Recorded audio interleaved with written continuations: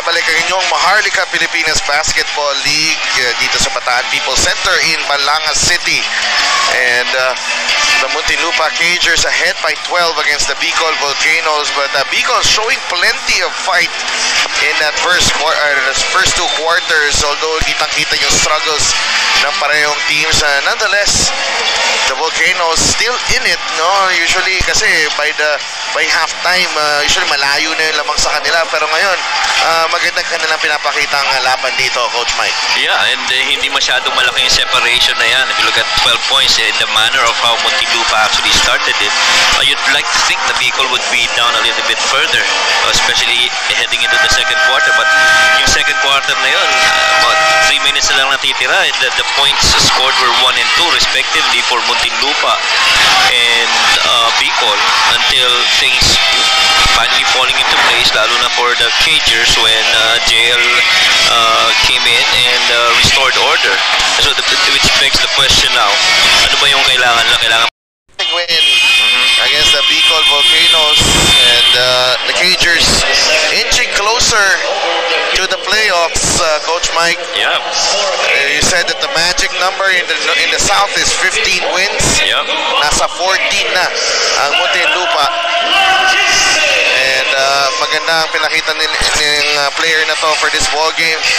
JP SARAO doing most of the damage in the first quarter and in the third quarter kung saan lumayo ang Muntinlupa for this victory.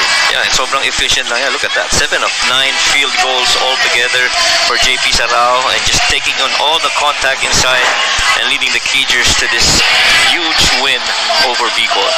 A nice confidence boost para kay JP SARAO, and he is mobbed by his teammates here. Tingnan nyo yung images in a bit. Ayan na. Let's go to Sheila. Maraming salamat. Siyempre kasama ko on his first best player of the game, ang Muntinlupa Cagers, JP SARAO, siyempre the whole team. JP, back-to-back wins, and siyempre big win yung naging laro nyo last game. Pero what's next daw po ba for the Cagers? Are you going to continue practicing? Ano daw, magbabakasyon daw ba kayo? Siguro, pahinga lang kami saglit, then balik na kami. Kasi alam namin, magiging tough yung next few games namin after ng break, kaya walang nagpapabaya sa amin. And syempre, deserve nyo naman daw magpahinga. Meron ka bang mga pasalamatan o babatian?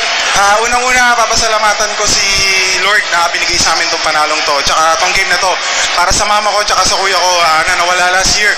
Para sa inyo to, at tsaka yung family ko dyan, sa Imus, tsaka yung mga pinsan ko sa Makati, binabati ko kayo. Yung Jams Footwear, EBS family, Debantan, tsaka yung family ng girlfriend ko, Tita Judy, si Papa F, si Lelu, si Kuya Star, tsaka si Honey, yung girlfriend ko.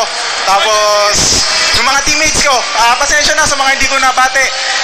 Tsaka, yung batch 2011, Imus Institute, kita-kita tayo bukas. Tsaka, maraming salamat din kila Boss Aya, kila Attorney Jency. Tsaka, thank you sa lahat ng sumusuporta sa Muntinlupa Cagers.